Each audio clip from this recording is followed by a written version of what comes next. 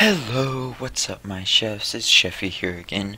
Today I'm going to be showing something cool with the Minecart tracks in the Terraria 1.2.4 update. It is currently a glitch that is going to be fixed in the 1.2.4.1 update, but it hasn't come out yet, so I thought I'd go ahead and show you.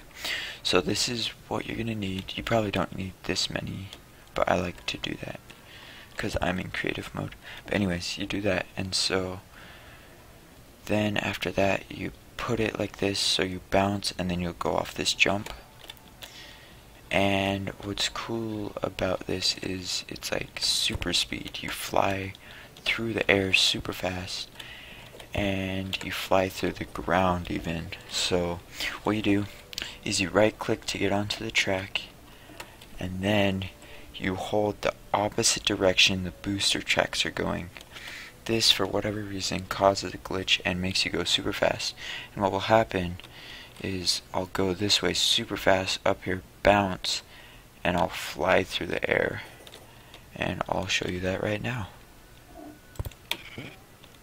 Woohoo! You hit space really fast, and then you see the background, you're going way fast. It's ridiculous. And if you look at the mini map, you can see how fast you're going, and you're going through the ground.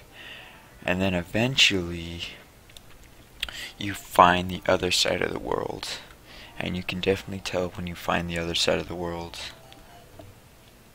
It should be coming any second now. And there you have it. You die, because for whatever reason when you're in a minecart you take fall damage. So yeah, that is the minecart glitch. There is also another method that you could do. This one doesn't give you fall damage, so you don't die. It's basically an infinite loop, and then to get off of it you swing your weapon. So like, pretend I'm going super fast, and you swing your weapon and you fly off. So yeah, I'll go ahead and show that right now. This one, yeah, so this one you don't take any fall damage.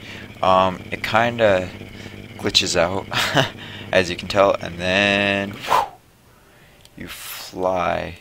Oh, look at the mini map, sorry about that.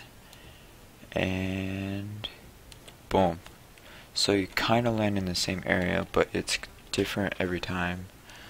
So be careful of that.